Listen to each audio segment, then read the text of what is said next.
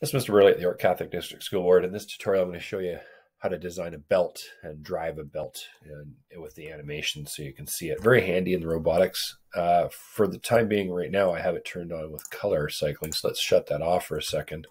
And you can see the belt I've got here, and I've anodized this aluminum. The reason I've got the wood here and here is because when you animate it, you can't see it if it doesn't have a grain on it. So this just gives us that grain look.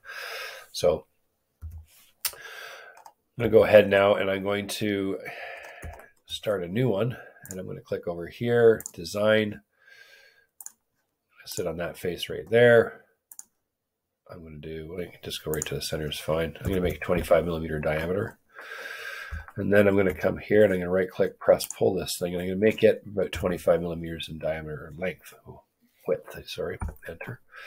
I'm going to turn the color thing back on because I like doing that. And one of the things I did wrong right now that I should have done, right click, press, pull, is select new component. I mean, I could have fixed it the other way around, but I like to do it like this. So not 250, definitely not 2500. 25 would work better. Okay, so now what I'm going to do is I'm going to put some teeth on it. So I'm going to sit on this face right here. I'm going to scroll in like so, and I'm going to draw first thing I do is a construction line up. Construction lines are nice because they don't affect the entity, right? And then I'm going to take a regular line, shutting the construction line off. I'm going to come in here and I'm going to make it, I don't know, maybe 1 millimeter high, 1 millimeter high. And now what I'm going to do is I'm going to come out down here and grab a line this way and come down into here somewhere. I'm not going to worry about the length, but I am going to tab and go 120 degrees.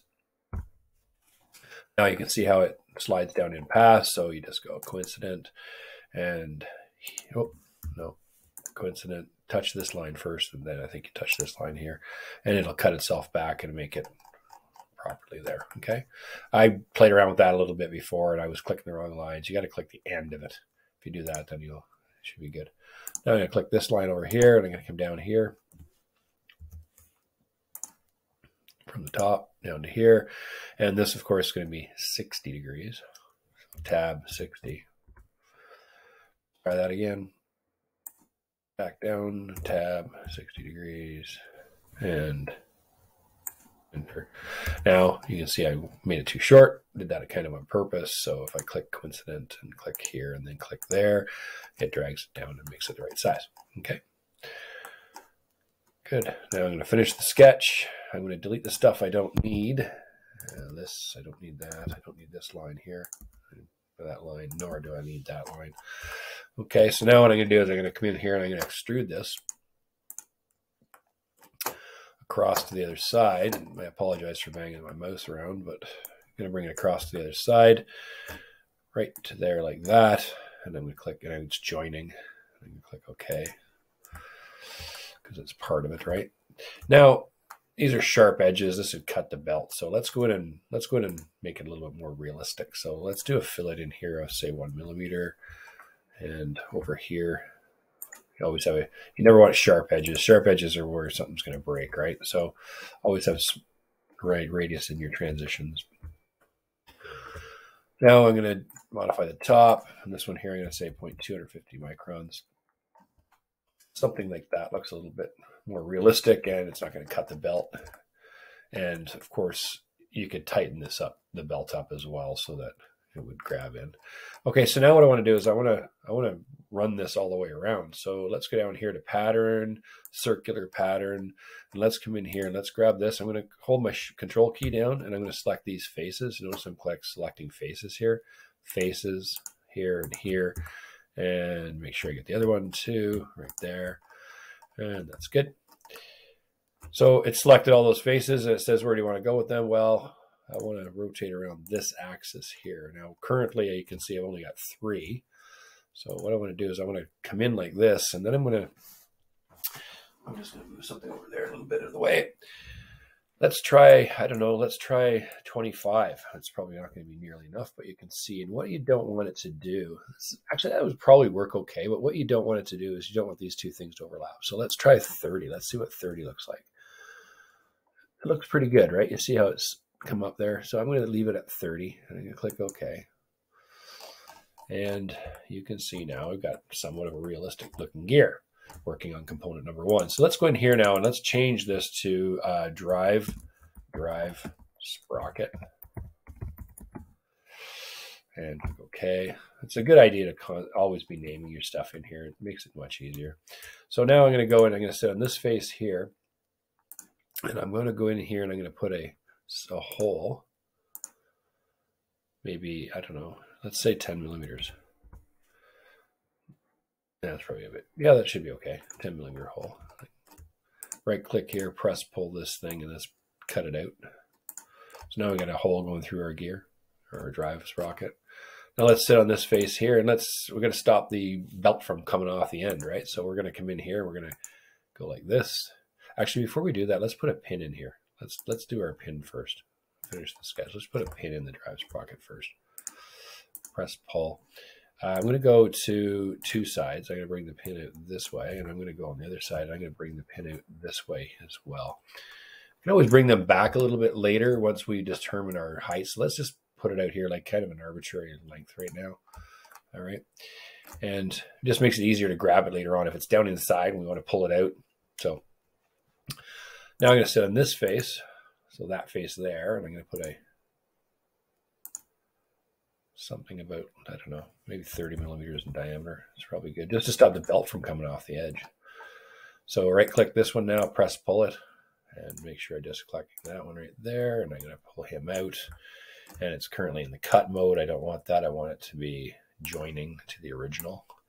And a couple of millimeters is probably good. All right. So I'm going to do the same thing on the other side now. I'm going to come over here. I'm going to sit on this face. And I'm going to draw a circle. Same thing. Let's go to the view, proper view. Same width. You see how it snaps out there. Perfect, right? Finish the sketch. I can hit extrude. E for extrude, or shortcut for the shortcut. Let's make that 2 millimeters as well. Okay, that's good.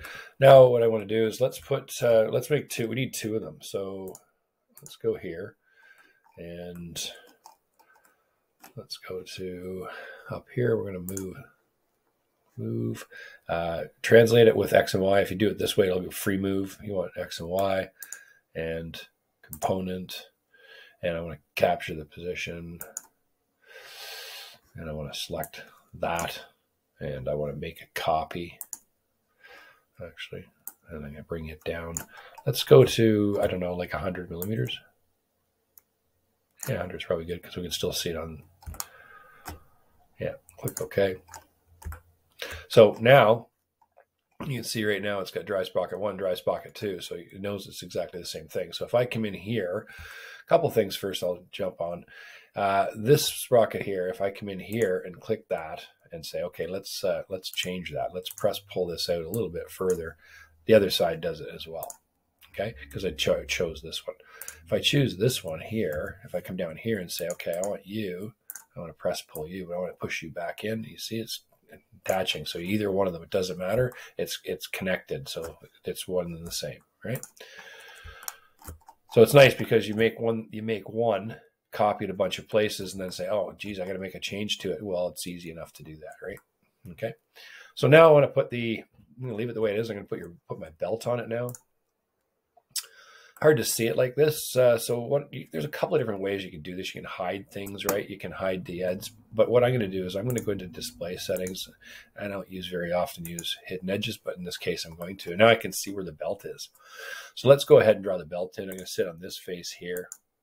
Actually, wrong face. Let's roll it up. I want to sit on that face because I want to draw the belt forward this way. Okay. So I'm going to hit the escape key for a second. Let's finish the sketch, and let's go back and do that again. And let's select that face there. So now we're sitting on that face. I can do it a couple different ways. I could draw it around. I could do multiple different ways to draw it. But one of the ways I'm going to do it right now is slot center to center. Center of that guy to the center of that guy, and you can bring it out. And I'm going to do the outside edge of the drive belt first. I'm going to come out to right almost to the edge, right? Say something like that. Okay, I can finish the sketch. And I'm going to do the same thing again. I'm going to come back in because I just did the outside. So let's do the inside of it. Now this again. Sit on this face here, right there. Right click. Let's edit that sketch down here.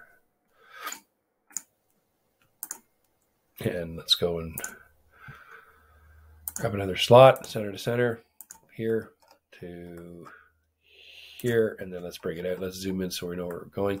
Now, it wouldn't sit right on top of those teeth. It would sit a little bit inbound because those teeth would impregnate in slightly like that. So that should work there. Finish the sketch. And now we are going to extrude it. So let's hit the E and let's grab that. But you notice it didn't grab the whole thing. It grabbed all kinds of stuff. So I don't want that. I just want it to grab this, right? So might take a little playing around with it. See how it grabbed part of it, but it didn't grab that. So now I've grabbed it all. I'm going to create a new component out of it. And click OK. Whoops, I'm not sure why it didn't work. Just give me a second. Extrude this and that. New component. It's not letting me select new component. I don't know why. Not even let me select new body. I'm not sure why. But we're going to figure it out.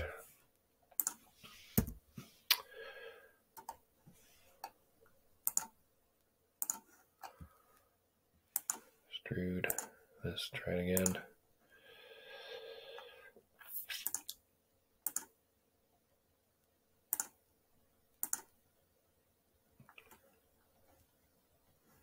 Two profiles.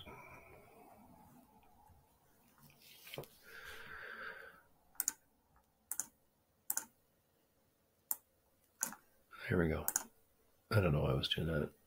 It is what it is. Okay, so it's cutting now. I don't want that. I want a new component. And I'm going to come in here. Now, I want to go to the other end, like so I can see how far it goes. Now, it wouldn't hammer right up against that. There would be a gap here and a gap here, but I'm going to leave it the way it is for now. That's fine. Click OK.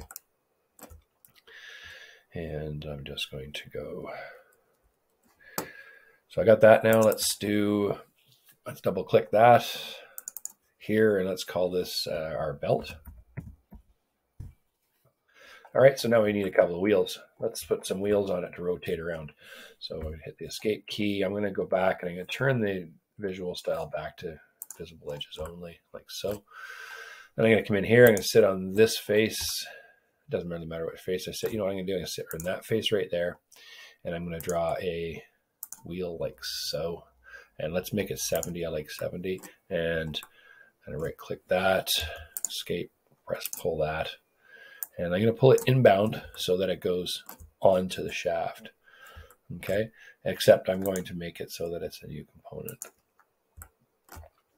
And do you notice this wheel disappeared? That's because it was joining, which automatically added it to here, which we don't want. And I'm going to 10 millimeters, I think looks pretty good. So let's click OK. And then I'm going to do the same thing. I'm going to come over here and do another one on this end, right? And before I do that, let's call this wheel 1. Good. And let's do this one over here. Maybe he's going to be big. Finish. Good enough. Right click, press pull. Same thing. Let's pull it inbound. It says, hey, let's join. Nope, we're not joining. New component, 10 millimeters. Let's go bigger with this one. Let's go all the way into here. Let's make it look different. Click OK. And there we have our 2 wheels. So now everything's good there. We can place it. We can add some stuff to the other side for fun later on. But what we're going to do now is we're going to start to assemble it and make it drive. Okay. So first thing I'm going to do is assemble. There's many different ways you can do this. I'm going to go as built, and I'm going to go as built. This may take me a second. I think it's from that. No, I want that to that, I believe. And I want to revolute. And where do I want to do it? I want to do it in the center right there. And you can see this is driving and this is going, which is good. And you can't see that moving because it doesn't have color to it. We'll show you in a second. We'll put some definition to it. So assemble, as built joint, do the same thing again. I'm going to touch this thing. I'm going to touch that. It's a revolute. Click OK. And where do I want to revolve? I want to revolve around that point right there. And I'm going to click OK. And now if you come up into here to joints and right click and go to animate model, you can see that moving. And if you can look here, you can see him moving. And the wheel's moving as well, but you can't see it because it's... So let's stop that for a second and let's jump into this. Let's go into modify appearances and let's click, let's make rubber for starters. Let's grab some, let's soft rubber, right? Because it's a belt. And then let's do aluminum. Let's go for some aluminum. And let's do the anodized blue for that. And the anodized blue for this one. Oh, they did both because, of course, it's a component. And let's do, if you do a color here, you won't see it. But if you do, like, there's all kinds of stuff in here. Let's just do wood. Wood. Spell, there you go. And let's grab some pine for this one. And I don't know, let's see what else we got. Unfinished maple over here. How about that? Unfinished maple on that side. And now if you click close and you take off the cycling, that's why it's there. That's why you can see it. And then if you go to animate joint, oh, still not moving. That's because it's not locked. And so now what I want to do is I want to lock that out. Just a second here.